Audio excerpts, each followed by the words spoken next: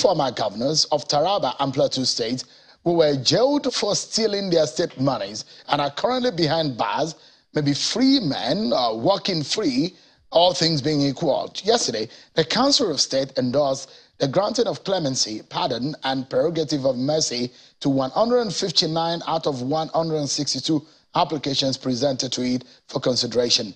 Former governors of Taraba State, Jolly Nyame, and former governor of Plateau State, Joshua Dariye, were among those granted pardons. The Attorney General of the Federation and the Minister of Justice, Abubakar Malami, made this known when he addressed State House correspondents on the outcome of the Council's meeting presided over by President Muhammadu Buhari. Take a listen to the Attorney General of the Federation on this issue of presidential pardon. Convicts were recommended for presidential pardon. Deceased, those that were convicted but have died, one was recommended for posthumous presidential pardon. Inmates recommended for presidential clemency, 27 were presented. Inmates recommended for reduced sentences for their terms of imprisonment, 13 were presented. Inmates recommended for reduced sentence from death row to life imprisonment, 10 were presented. In total, about 162 persons or convicts were presented for the consideration of the President for pardon and mercy. The Council considered the report and the submission, and at the end of the day, supported and advised the President to grant pardon, mercy, clemency, respite, remittances, and concessions to about 159 people. So you've heard the explanation on which the President stands. But does the President have power to do that? Yes, he does. And it's captured in the section 175 of the Nigerian Constitution. If you want to take a look at it, there I can give you on your screen so you have an understanding which will form the fulcrum of our conversation tonight. This section 175 of the Constitution says the President may, in subsection A says, grant any person concerned with or convicted of any offense created by an act of the National Assembly pardon, either free or subject to lawful conditions. B, grant to any person respite either for an indefinite or for a specified period of the execution of any punishment imposed on that person for such an offense. Substitute a less severe form of punishment for any punishment imposed on that person for such an offense. Well, it goes on and on and on. 175, if you have the Constitution, you can take a look at it. But let's get some legal thought on this one. Senior Advocate of Nigeria, Jibin Okutapa, joins us tonight to give insight on these and his views. Thank you so much for joining us tonight.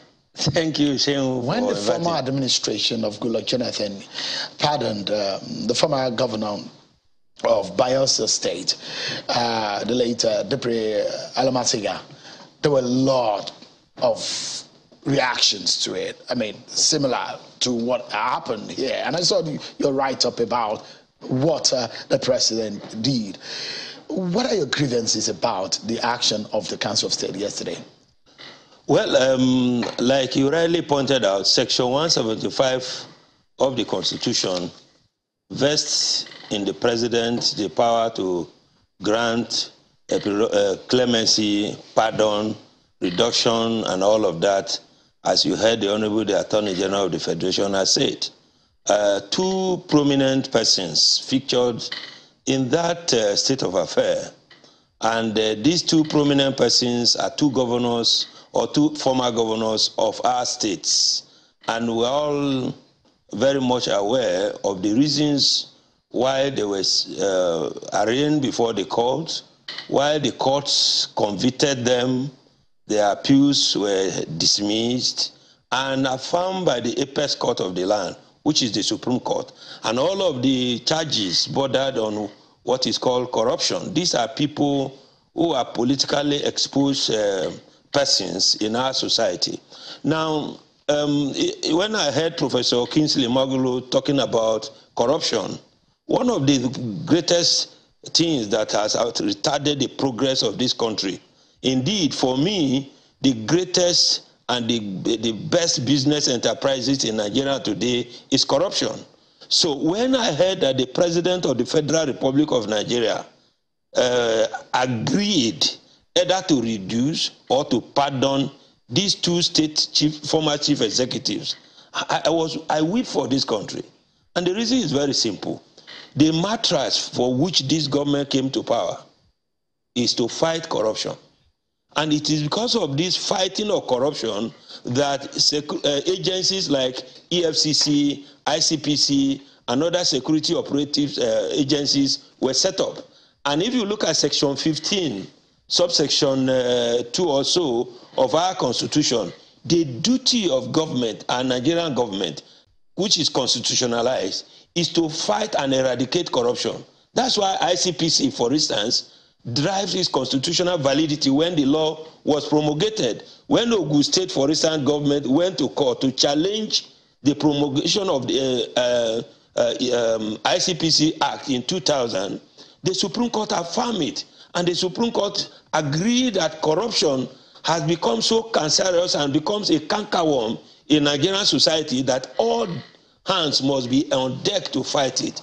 So why am I so upset by that decision? One, the former governor of Plateau State had his appeal dismissed in March 2021 by the Supreme Court, the highest court of the land.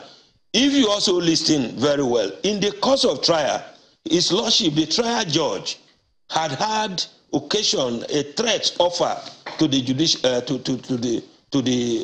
judge, and you are also aware that in this country, President Muhammad Buhari had on a series of occasions says that one of the things that is standing his way of fighting corruption is the judiciary. So if the Nigerian judiciary, therefore, that's why I'm a little bit upset and concerned. If the Nigerian judiciary, therefore, at the three tier of the courts, the trial court, the court of appeal, and the Supreme Court, enforce the provisions of the law that deals with question of corruption, and indeed sent these two former state chief executives to prison for corruption, why will the executive, why will the executive arm of government act in sabotage of its own law? Yeah, I can imagine. So Joshua Dariye, for example, was jailed for stealing Plateau State money of about 2.7 billion naira. Yes. And let's probe a few things in which you are interrogating tonight. First and foremost, and these are very quick questions that I like us to, so that people can get it clear. Does the president have the right to grant pardon? Sure. There is a world of difference between having a right to exercise and exercising that right in abuse of constitutional provision. Is there an abuse of that right? Of course. What is the essence of punishment? Is to serve as a deterrent. What it then means is that if you are politically exposed persons, steal, and then the politicians will gather together and give you pardon. Do you know the effect of state pardon? What it means is that the man is no longer an ex-convict. He has the same right that you and I have to vie for any offices in Nigeria, unhindered. It comes in a clean slate. It's as if it has never been convicted. And you mentioned the amount of money that was said to have been stolen, which was proved to have been stolen, belonging to a state called Plateau State. There is another state called Taraba. Yes. When you go to those states, these 2 billion you are talking about, was it not sufficient? Jolly Nyame was sentenced to 12 years for stealing 1.6 billion naira of Taraba state funds. So these are states that are completely backward. So the question is, I wanted these questions, a few questions, sir, and wanted to clarify. Quick one. Does the president have the right? Under Section 175. I have said yes. Yes. Does the president personally put up these names by himself? Was he under obligation to? No, I'm just asking an innocent question. There should be an application presented to him. Presented to him. So then now if I present application to you, for instance, that I want to work in Channel as a journalist, and you look at my qualification, look at my antecedents, will you employ me, for instance, if my hands is not clean? So is a matter of an application to the president. One. Two, he has to take it. He cannot do it all by himself. He has to consult the Council of State. I agree, but I just want our viewers to be educated on the process. Because the debate over 175, even when the issue of Alamasi here came up, is the fact that it has to be amended such that people are not indiscriminately. I am here tonight not because the president did not have the right to do.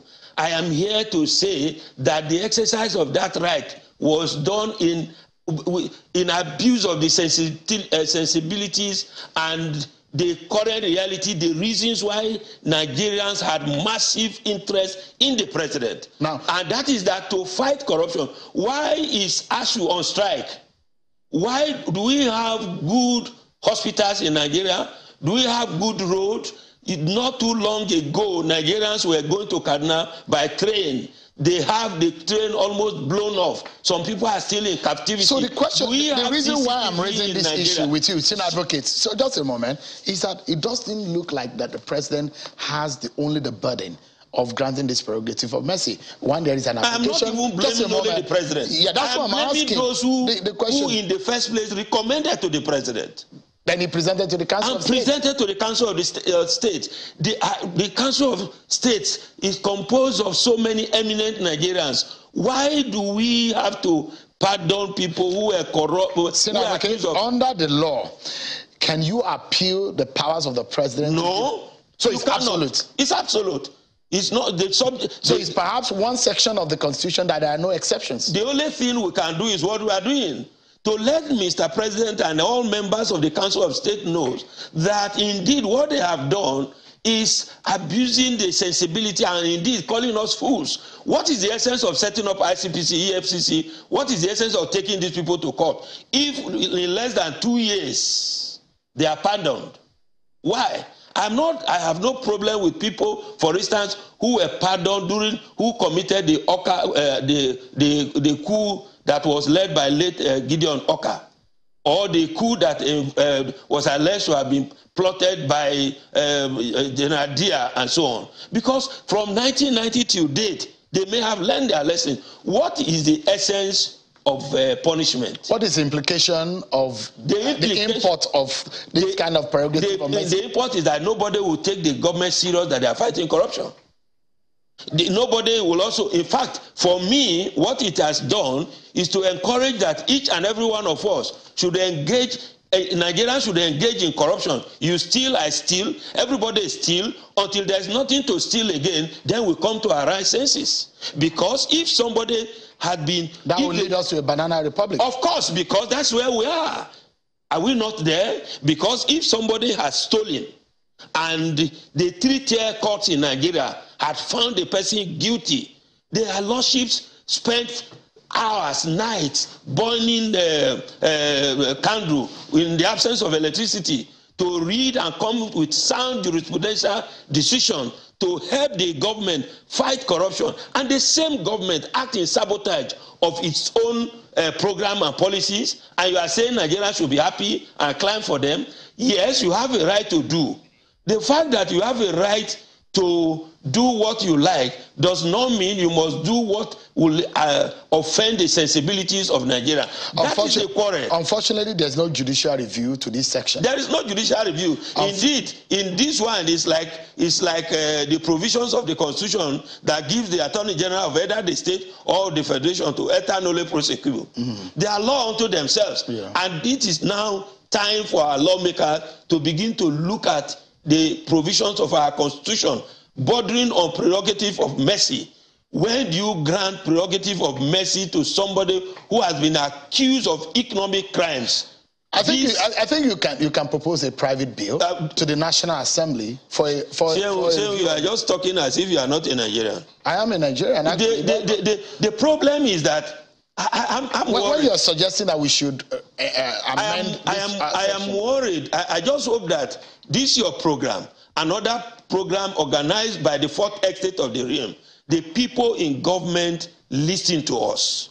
Because it appears to me that Nigerian government across board seems to be law unto themselves. They possess this knowledge of what appears to be omnipotent, omniscience. They know everything all. They don't take the pulse and the feeling. If you have one advice to President Buhari, who has a power either to withdraw or to I will advise him. What would you say to him? I will advise Mr. President that what this acceptance of this recommendation for these two persons who were found guilty of corruption, he should withdraw it. Nigerians can he do it at this stage after the approval of the Council of State? Well, why can't he do it? I gave you an appointment. I said I'm no longer appointing you.